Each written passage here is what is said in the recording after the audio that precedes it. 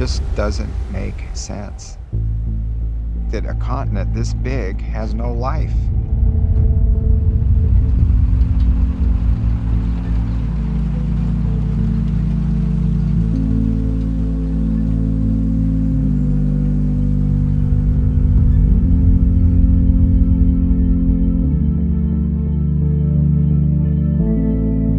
Next week, we're going to be drilling a hole through 1,000 meters of ice, and we don't even know what's under there. Isn't that exciting? Might not even be water there. Holy crap. You know, I mean, we're going in totally the unknown.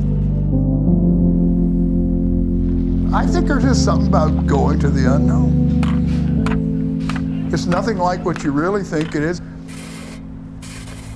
But when you get to the field camp, that's when you really find out what it's like to work in Antarctica. Sweet home. When you have a continent that's almost completely covered by ice, and all that ice has the potential to melt and raise sea level, you certainly want to understand its history. And some of those clues are held in the lake sediments. There's the basic science curiosity aspect, too, of knowing how and where life exists on Earth. If we do the best we can, we're advancing science, I guarantee you. 3 a.m. playing with mud, living the absolute dream. So this is how dairy farm stuff. Hey, when you hire farmers to build your trail, that's what you get.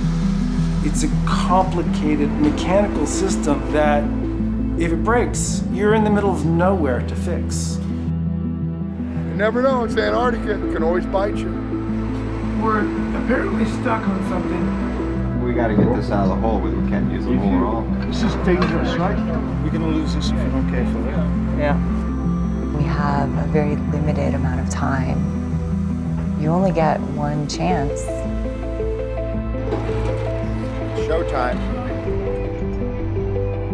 And everyone thought it was this big, dead, benign block of ice. That is way different than I pictured it. But there's some big lakes under this ice. Some of the largest lakes on our planet are under this ice. And we just have to get there.